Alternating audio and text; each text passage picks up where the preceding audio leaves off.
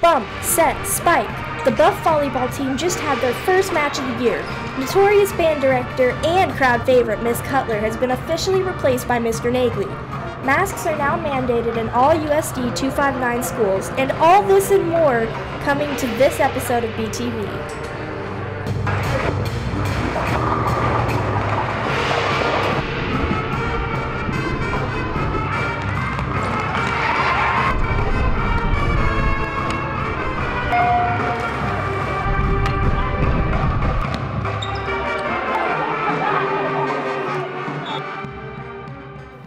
Hey Buffs, I'm Neo Johnson. Welcome back to the second episode of BTV. Have you been noticing more vandalism around the school this year? A new TikTok trend is influencing students to steal items from the school, and as a result, a majority of the bathrooms have been closed. We will have more information about the consequences and students' reactions to the behavior next episode. Another new rule has gone into effect here at Southeast. Masks are now mandated for all USD 259 schools.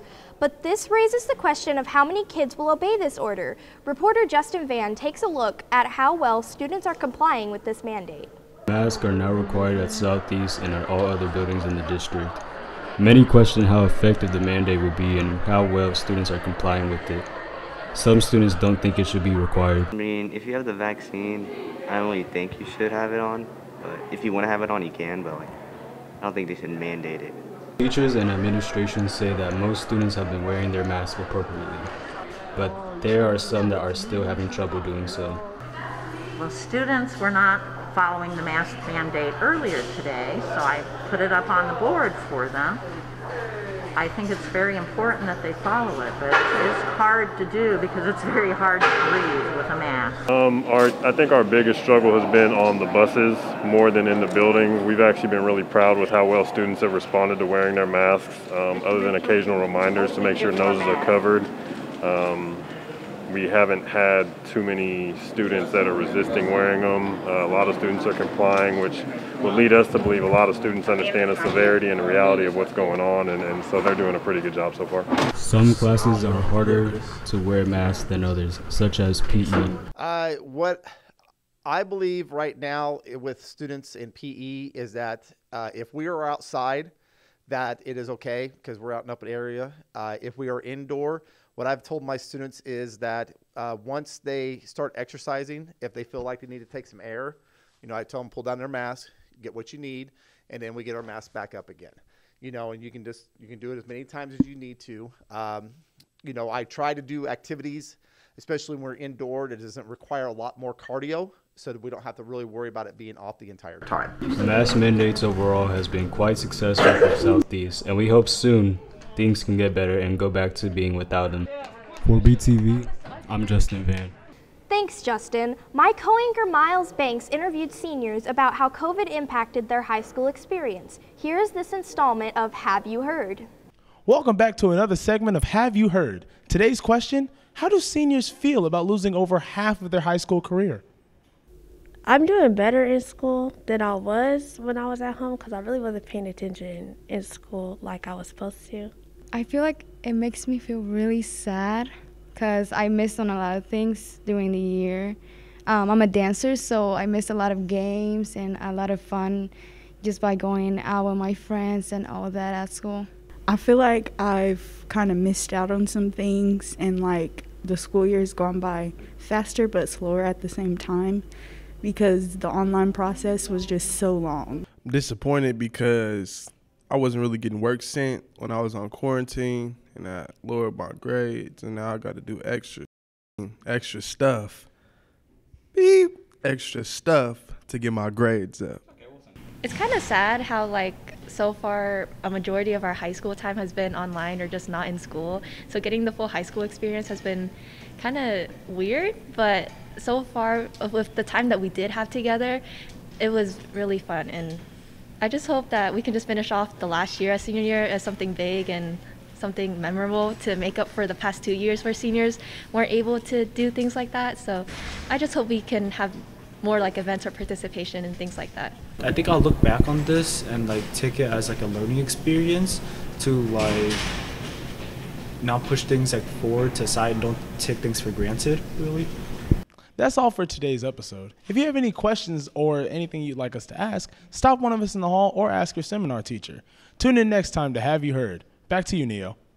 Thanks, Miles. Staying on the topic of coronavirus and its impacts, some students are having difficulty adjusting to being back in person as they come back from the year and a half away from school. Reporter Chris Doe has more.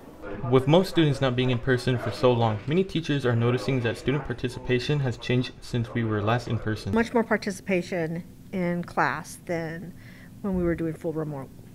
Absolutely. So I would say almost everybody is participating in most of my classes. So that's a huge difference from last year.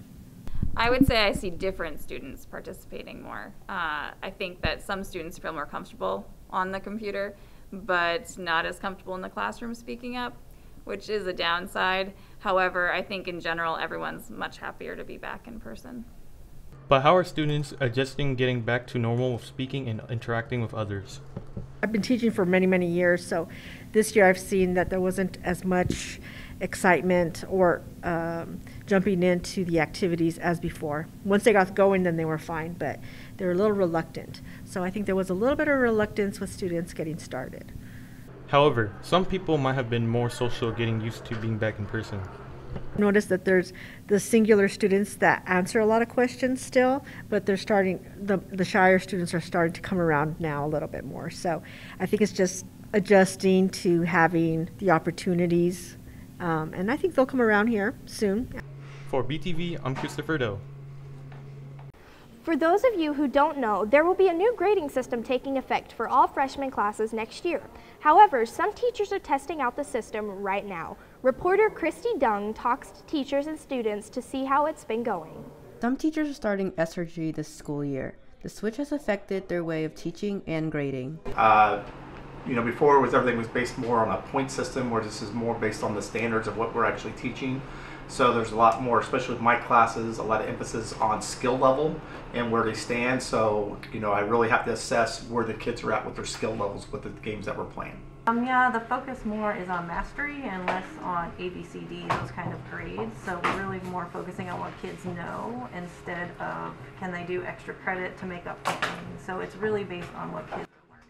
Teachers have made adjustments to fit the new system. I've had to kind of go back and change some of my rubrics and kind of make sure they are focused on specific targets and standards instead of just specific skills. This has caused tense feelings for everyone, including students. I still have to learn new things from how they do it, or how they might, grade and stuff from SRG and stuff. But still, I'll understand the basics of it and how it will work. I enjoyed learning about it, and I'm kind of nervous putting it into practice, but I think the more we use it and get more comfortable with it, I think it will work well for everyone. During the 2022 through 23 school year, entry-level courses will start implementing SRG. There will be family sessions to learn more about SRG throughout September and October. For more info, go to usd259.org/grading. For BTV, I'm Christy Dong. Last year, we said goodbye to longtime band director Miss Cutler. The new director would like to put his stamp on the program. Reporter Noah Bierig introduces us to Mr. Nagley. Last year marked Mrs. Cutler's final year here at Southeast. She brought our band many awards and honors, like going to Hawaii to perform for the Pearl Harbor Memorial in 2018. While it is sad to see her go, we're lucky enough to have Joel Nagley to take over. I miss the high school kids a lot. So I was teaching beginning band, 7th and 8th grade band, 6th grade band, some guitar classes, and it's good to be back to high school. Nearly everyone at Southeast has seen our classic field show made by Mrs. Cutler. Nagley has since changed it into something he hopes will prove a little more challenging. Marching band has kind of taken a turn in a lot of schools to be more competitive, and to be honest, pep band tunes like that are not what you're going to get out of more of a competitive type program. So that's why I felt it needed to be changed up. I felt like the students need to learn something new, have some more challenges, and they've met those challenges. The band students are excited to learn this year's new field show. It's really nice, but I must say that memorizing is a bit of a process in this sense. Music is kind of difficult. I'm actually so far really liking this new field show. It's kind of easy right now for me, and I think it will be really good when we finish putting it together. Nagley is looking to increase the band's social media presence. We actually are changing that Facebook. We've already changed it. We've just got to wait for it's an invite-only system, so we need to get that really up and running. It's there, it's set up. We just haven't had the time to really get kids into it. That old one I think is going to stay there, but we're going to do a new one for our current members and parents. For BTV, I'm Noah Bierig. The annual Buff Awards took place on September 17th. Students who have held a 4.0 GPA for 4 consecutive years got awarded a gold Buffalo pen, a bronze pen for 3 years, and a silver pen for 2. The thespians gathered for their annual picnic on September 18th. There was cotton candy and a generally good time. They even tried to learn a dance. As we told you last episode, many students don't have much to do during the new Wednesday schedule. However, science teacher Mr. Schweer donated some board games to the library to help fix that problem. I just like to use my business and some of the stuff I'm doing outside of school to kind of benefit students at Southeast High School, so I felt like it's a great opportunity to give back to students who want to get more involved with the gaming community and give them something they can do on lunch that's productive or after school or whenever they're here playing games. And so when she sent out an email saying she was looking for more games, I thought it was a great opportunity to kind of give back to the school. ESOL para Kim Ward also donated about 10 games. Donations included skip bow, checkers, chess, Magic the Gathering cards, Clue, and Sorry. And now here is Evan Tong with sports.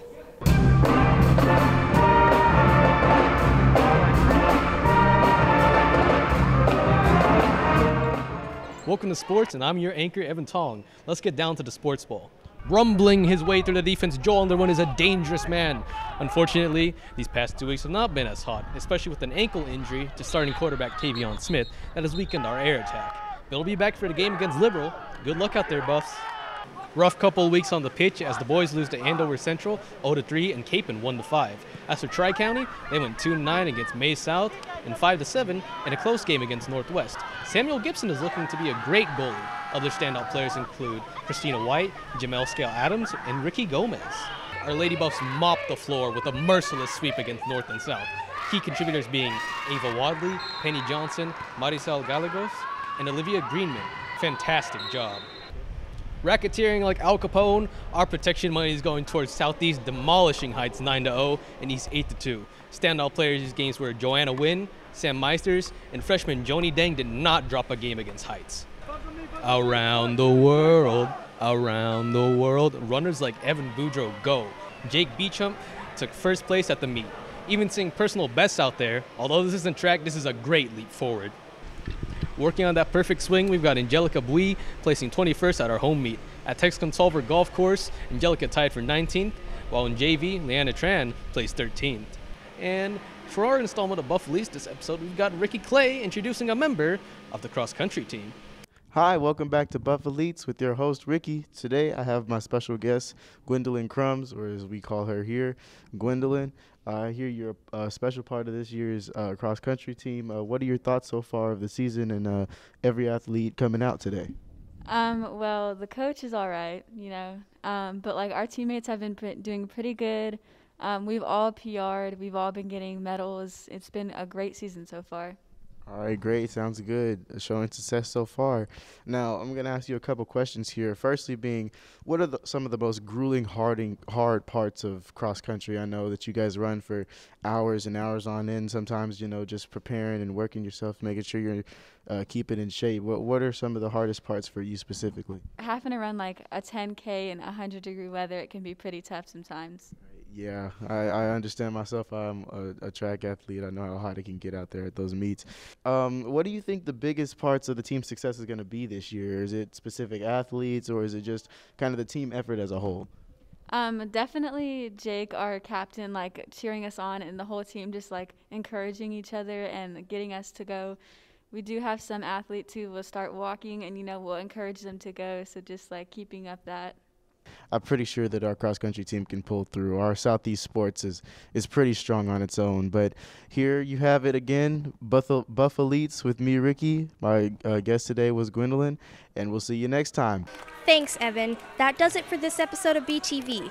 We leave you now with some sights and sounds from the recent Baby Buffs Cheer Clinic. They will be performing during our next home game against Capon. See you next time.